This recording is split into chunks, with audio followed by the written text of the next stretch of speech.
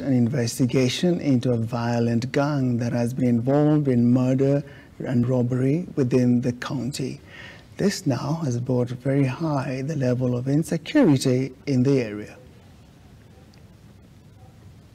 Sadness has overflown in the home of the late Hilary Amalemba, a 30-year-old young man who was shot dead by robbers who attacked him at his place of work. Na hao vile walikuwa wanakuja kutaketi nani Lewis wachukua colt na pesa, na hiyo pesa walichukua wakachukua colt. Sasa vile huyu kijana alikuja kuwasaidia huyu, ndio walilenga yeye risasi ikapita kwa mlango mpaka kwa yeye. The dreaded gang is said to have gotten away with a sum of 150,000 shillings and an unknown amount of gold. This case is one of the cases of robbery that have been reported in the areas of Kaimosi, Cheptuli, Makuchi, Shaviringa and other surrounding areas. This incident is not an isolated incident. We have had similar incidents in several areas.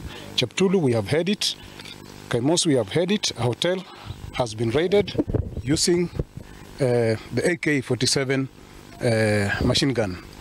The rise in crime in the area is due to the presence of many people in the area pursuing different activities, including the gold business, and also because there are several education institutions, including Kaimosi University. Wale machambazi wanakuja usiku, wanaingilia biashara yetu. Hata mimi nimekuwa na hii shida karibu mwaka mmoja, walikuja kwa duka yangu, wakapomoa, wakaenda na vitu.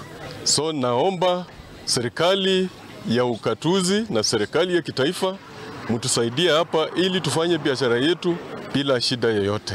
These residents now want the government to intervene as they fear for their lives. Ni nini inafanyika? AK-47 haiwezi patikana na mtu wa kawaida hapa. Tunataka wale security, NIS, wale intelligence, DCI waingie wachunguze hii maneno, tujue ukweli iko wapi.